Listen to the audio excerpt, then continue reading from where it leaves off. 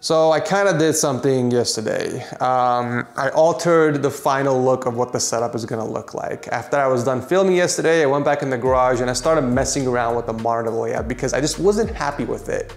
And you guys know, when I'm not happy with something, I kind of mess around with it until I get it to a point where I am happy. So I'm still getting the flat mount to push the ultralight against the headboard, but I'm not happy with the bottom monitor. It looks so out of place because of the size.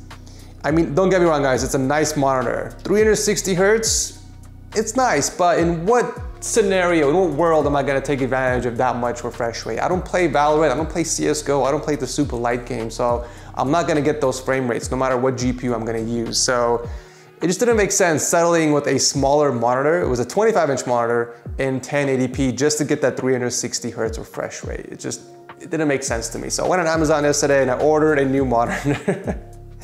So I'm getting a slightly lower refresh rate, 240 Hertz, but I'm getting a bigger monitor, 27-inch, and a higher resolution, so 1440p, which in my opinion makes the most sense with this ultimate dream setup. The games are gonna look a lot better on there. I get to see enemies more in a distance if I'm playing Warzone, and I can take advantage of the 240 Hertz refresh rate. And the monitor is gonna be bigger too. It's gonna fit nicely along the other bigger monitors. So anyways, I ordered that. It's gonna be here in the next few days. So this was fast guys. I literally ordered this yesterday and it arrived today. The low profile mount for the ultra wide. We'll take this to the garage and set it up just so we can see what the monitors are gonna look like. But I also wanna check this out. This arrived today as well. The Govee Glide Hexa light panels. So this is basically like the better version of the Colo lights that we always see, but the only difference here is the lighting is a lot better, the software is a lot better, and you get a bunch more hexagon panels to work with, and you can mount them against the wall as well. So definitely want to check this out and see if there's any space to put them in my setup. Oh wow, these are actually a lot bigger than I expected. I was thinking about the smaller hexagon panels. These are actually a pretty good size. So here is a single hexagon panel. Looks very similar to the Nanoleaf hexagon panels, but these are a little smaller, it seems. In the back is actually how you're gonna be connecting the panels together. We have 5 output connectors, and then we have 1 input, which is indicated by the triangle. So to connect these, you'd have to start from the triangle and connect the control panel connector from the bottom. You basically just slide it in, it clicks in place, and you're good to go.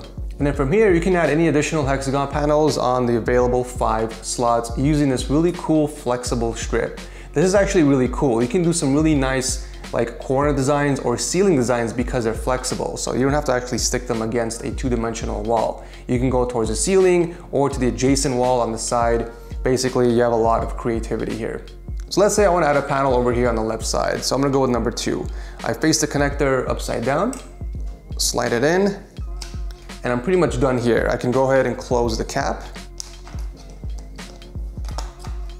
And then once I'm ready, I just peel off the top tape and stick it against the surface. Now this strip over here extends to the next panel.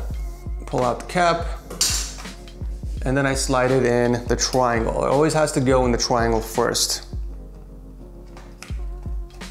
And there you go, these are now connected. You basically rinse and repeat this process until you come up with the design that you want.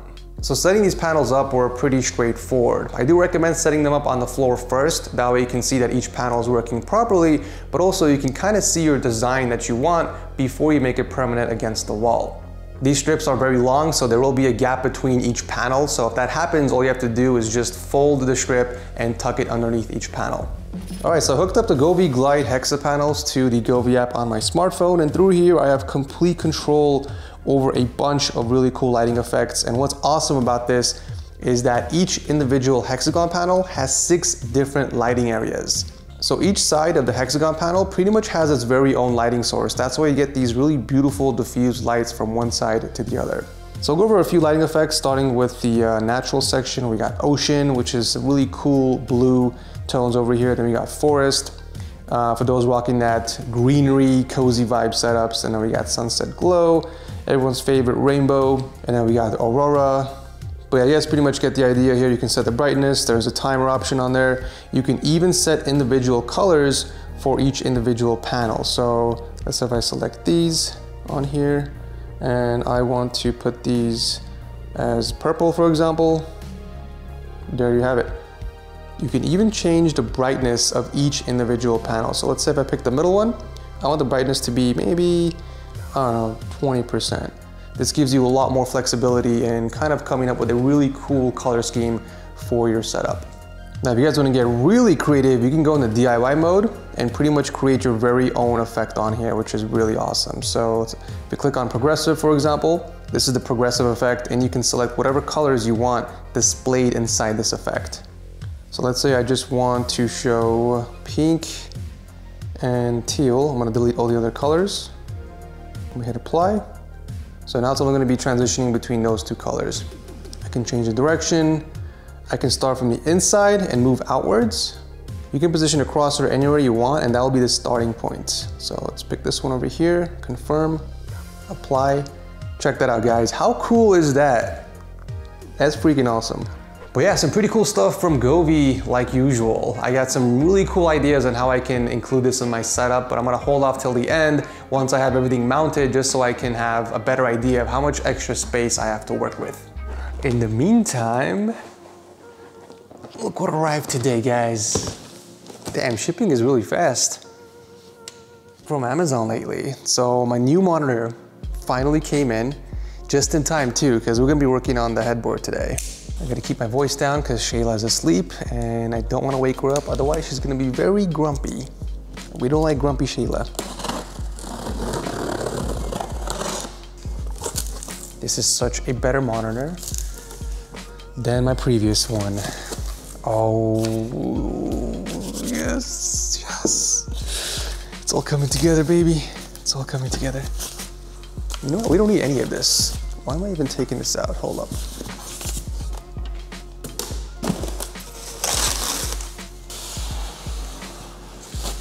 Oh, look at this baby, you guys.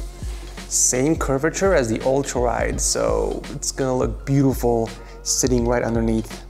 So this is the Samsung C27 G27. It's a 27-inch 1440p 240 Hz monitor. Exactly what I need in my setup right now.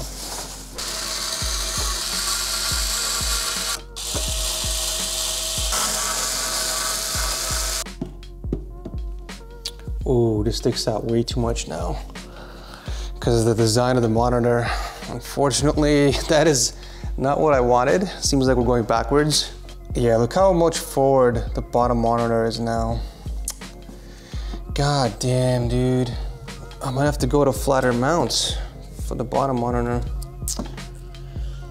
Oh man, why can't this just be a simple solution?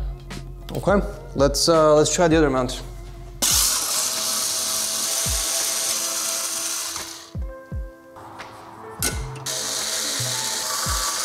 If this doesn't work, I am jumping off a bridge. Okay, so far so good. I think, I mean, it's not as flat as I would like, but this is a lot better than what I had before. So let's go ahead and tighten this right now. And then put the Ultra Ride on top and see where we're at. Still off.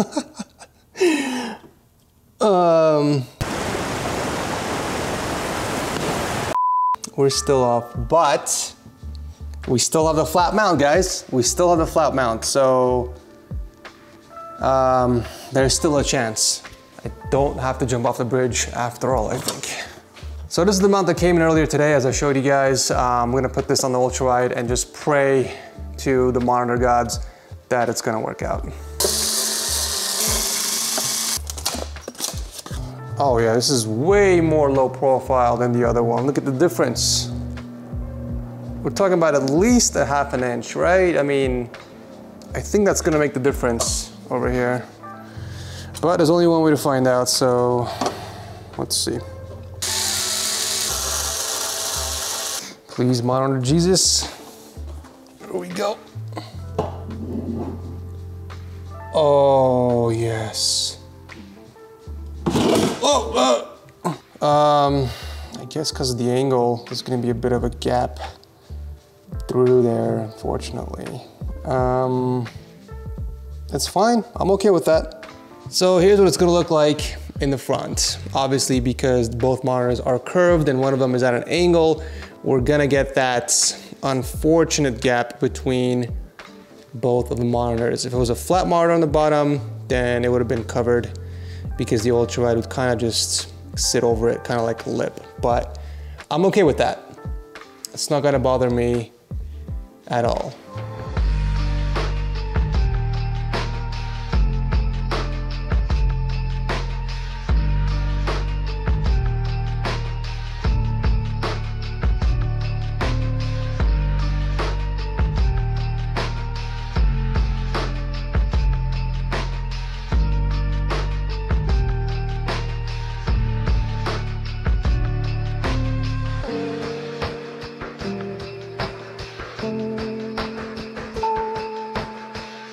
All right, so one monitor successfully mounted. That took me only an hour and a half to measure, drill, and mount the bracket. Obviously, I did my best to try and make it as centered as possible using the laser line, and it came out looking really good. So the ultra-wide on the top shouldn't take as long, and it's not as difficult since it's a straightforward mount, but the two monitors on the outer sides are gonna be a bit more challenging.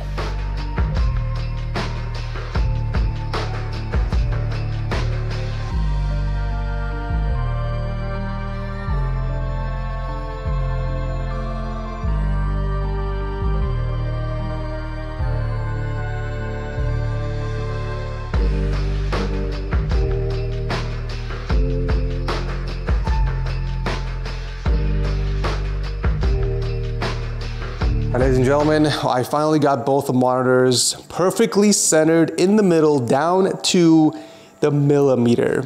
You guys can be the judge of that based off the vertical laser line. But yeah, I mean, it took some extra time to get it done, but I'd rather spend the extra time and get it perfect instead of, rushing through it and make mistakes.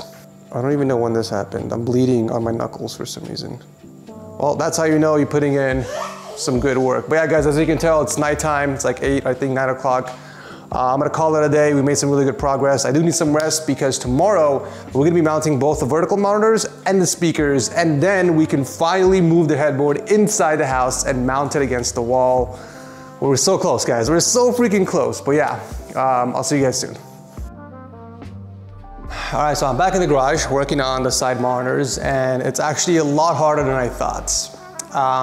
Installing 1 or 2 monitors is a piece of cake, but when you add 3 or 4 monitors to the mix, it becomes very challenging. You gotta make sure all the measurements and the angles are precise, because even if it's off by a few millimeters, it's gonna throw off the entire design or the entire aesthetic that you're achieving. So because the top ultra-wide is curved and it's slightly at an angle, you don't get that perfect perpendicular side. So we do have a bit of a gap where the left vertical monitor meets the curved monitor on the top. You guys can see kind of a gap towards the top. So I'm trying to find things around the house that I can kind of put underneath the monitor so it props it up to the same height as the ultra-wide, just so I can get the right measurements behind it before I start drilling stuff inside the headboard.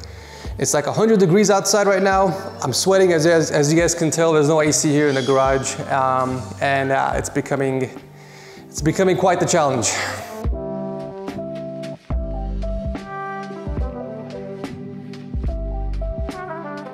All right, so for the left monitor, I'm actually gonna be using regular screws to hook up the bracket against it. This line over here is actually the outline of where that massive wooden block is gonna be behind the headboard. Since it's gonna be behind the headboard, I'm just gonna basically use it as an exterior stud and mount the left monitor. Now, obviously there's nothing currently behind it, but I'm still gonna go ahead and hook this mount up just so everything is hooked up against the headboard and we can bring everything in at once.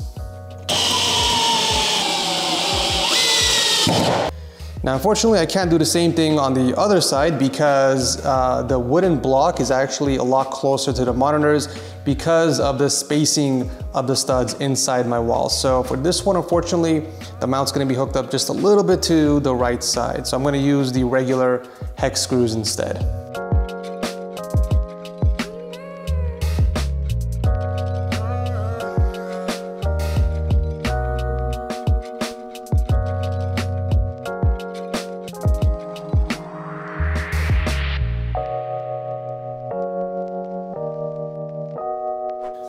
right, damn, I'm working up a sweat, you guys. Finally got the monitor mounts hooked up. That one I can't secure fully until it's up against the wall, unfortunately, but this one has been mounted officially, and look at that, guys, no gap. No gap between the monitors. How clean is that? We are off by a millimeter or so on the top. Unfortunately, I will make some final adjustments before I hook up the entire headboard against the wall. But yeah, guys, so far, I'm loving it. I'm loving the way it's coming out. You guys can also see that I lowered the top ultralight just a little bit, so the bottom bezel is sitting right behind the top monitor. I did this to minimize the massive gap between both of the monitors, and honestly, I'm loving it. It looks so much better this way. We have just enough space left next to the monitors where we can squeeze in a speaker. Now, because these extend out quite a bit, the monitors won't be blocking off the speakers, and I can have both of them kind of facing inwards towards me.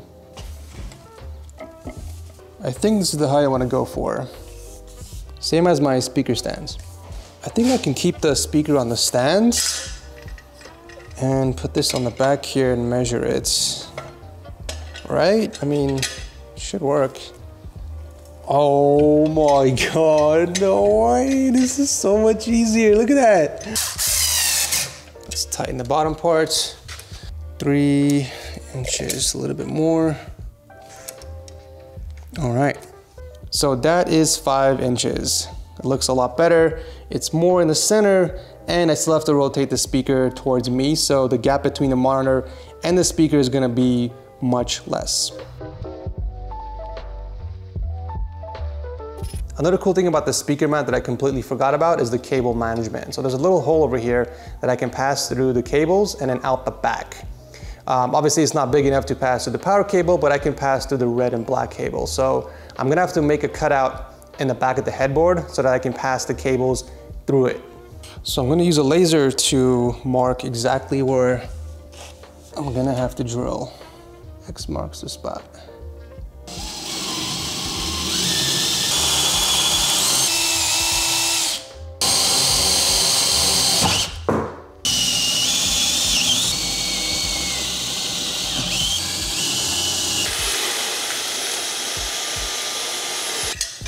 All right, see if the holes align.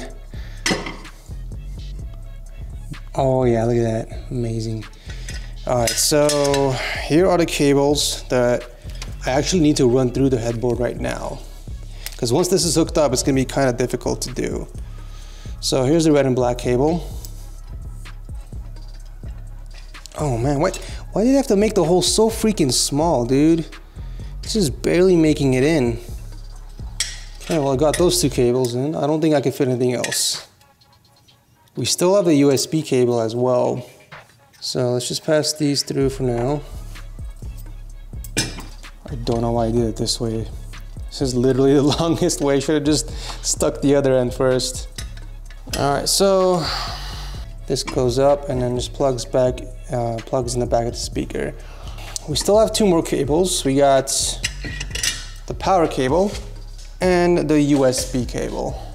Those are definitely not gonna fit in there. So I'm gonna have to probably drill an extra hole somewhere.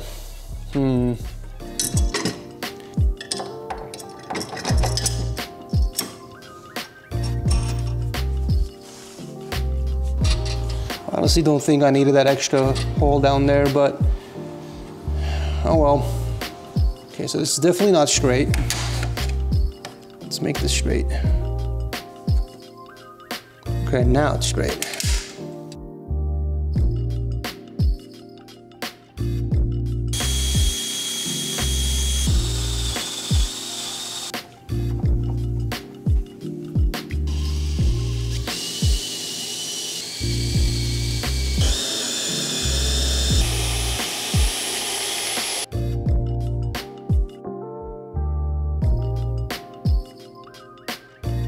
All right, so I got both the speaker mounts successfully installed. Running those cables through that tiny hole was so damn difficult, you guys.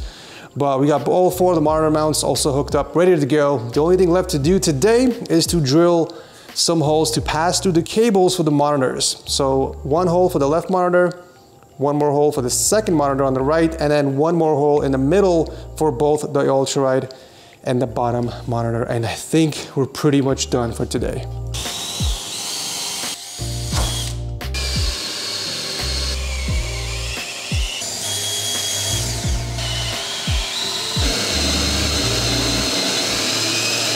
All right, man, it is 9:30, 8 p.m. It's officially the longest I have worked on my setup the entire week. It was a long day, but I feel very accomplished. We got a lot of things done today. All the holes are officially drilled inside the headboard. I even drilled an extra hole on the bottom for the bottom monitor because I realized we're gonna be passing through some extra cables like charging cables and the Elgato Stream Deck and all that stuff. So the more holes, the better. I'm gonna cover them up with some rubber grommets anyways that I picked up from Amazon, so it's gonna be fine. But yeah, I'm gonna go take a shower because I smell pretty bad. Been locked up in this garage the entire day with no AC. You guys can probably smell me through the monitors, but yeah, anyways, I'll see you guys very soon. All right, today's the big day. The PC gets mounted on the wall, then we install the headboard. I took this time to prep and move aside all the cables to make sure nothing was sticking out in front of the two pieces of wood and that they are still accessible even after installing the headboard. I needed something tall enough to hold up the PC while I plug in all the cables from the back. Luckily, I had a few Asus monitor boxes laying around that I can use to support the PC while I get this done. After plugging everything in, I attempted to lift the PC myself and hang it on the bracket attached to the wall. Big mistake. As you can see, the PC weighed at least 50 pounds and I lacked the upper body strength to lift it up myself. This is when my wife decided it would be a great idea to stand on the desk to try and help lift the PC with me. Okay, let's hold on for a second and backtrack a bit.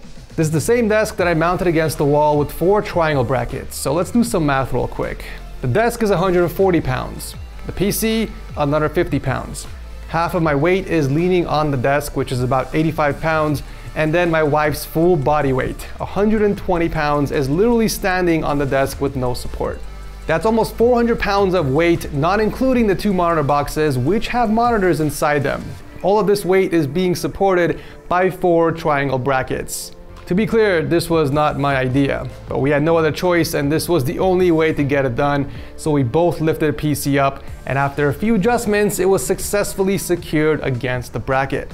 Oh my God, you guys, it's mounted. Big Red version 4 is beautifully mounted against the wall. I don't believe it. I don't believe it. It feels like I'm still dreaming, to be honest. This was hell of a challenge. I'm glad nothing went wrong. Oh, it looks so good. It looks so good on the top there. The only thing left to do is install the headboard. But before that, actually, I probably should turn it on to make sure it works and that all the cables that are plugged inside the motherboard also work and supply power to its appropriate devices. I do have a USB extension that's hanging out on the left side. I'm gonna plug all of my mice in there and just kind of tuck it away behind the PC at the end. But yeah, guys, I mean, look at that. It looks so beautiful. Oh God, here we go. I'm actually afraid. I'm actually afraid to hit that power button. Oh my God, here we go. Please, if any of the fittings got loose and it starts leaking, I'm so screwed. I am so freaking screwed, you guys. Bring a towel just in case. You never know what's gonna go on.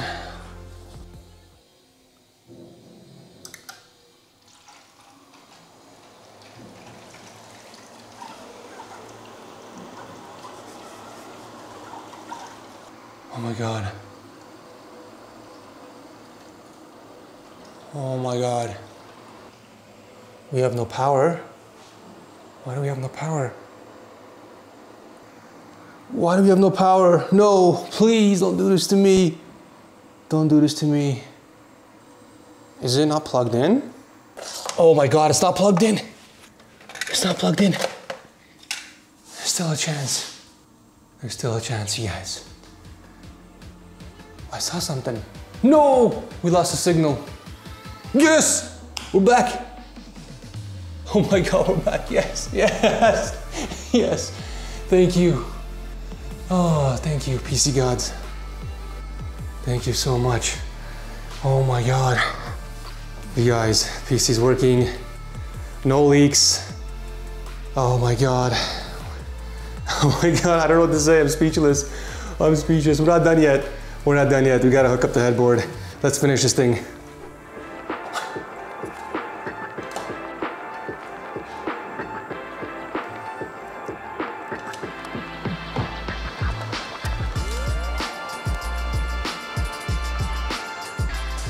Go ahead and tuck away the USB extension as well. I'm gonna keep it on the top here, so in case I do need it later down the line, I can just pull it out and plug stuff in. There you go.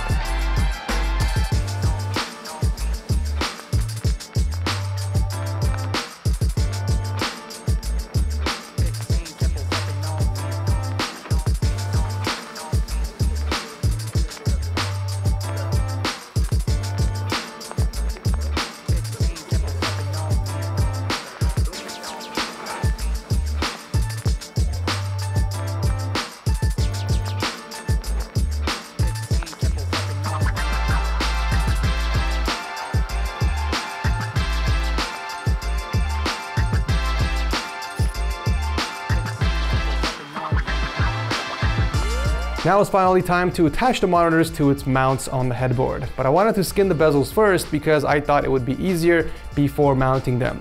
Well, turns out it's actually easier to skin the bezel after the monitor is mounted because it's more secure and it's a lot easier skinning from top to bottom instead of side to side. I didn't like how the corners turned out, so I cut out an extra 4-inch strip and I wrapped it around the bottom and the top edges of the monitor to clean it up. All right, so now that all monitors are skinned, it's time to hook up the fourth and final ultra-wide monitor. Let's put this aside. Let's just hook this up first and then I'll hook up the cables. Whoa, why is it tilted so much like that?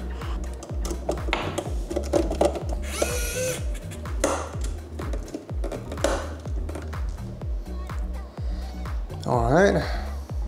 Oh wow, this one's perfect. The only issue is this one is a little lower than the ultra-wide. Don't know how I feel about that.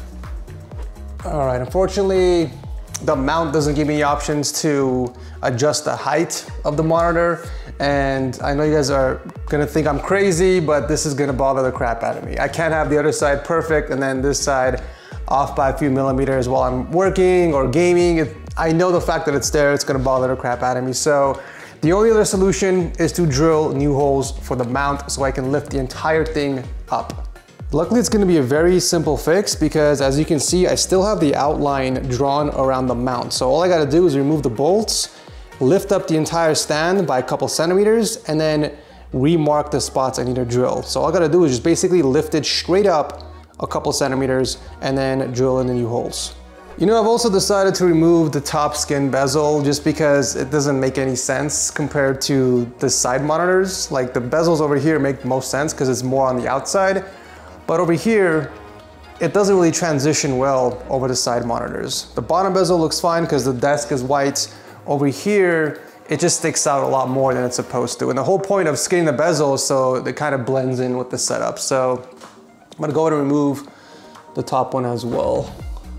Plus you can also see the cuts near the top and it just doesn't look good. So honestly, I think it's better off without it.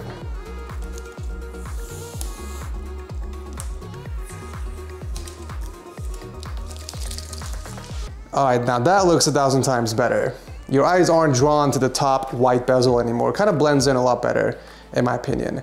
Also, while I'm sitting down, this is kind of how I look at all four of the monitors. And when you look closely, you don't really see much of the bottom ultra-wide being covered by the bottom monitor. It actually looks very good.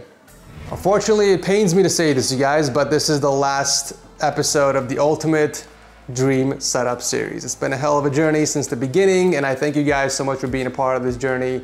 And I hope maybe you can take away something from this entire series. I still have to do a few things to the setup, like, you know, fix the right monitor.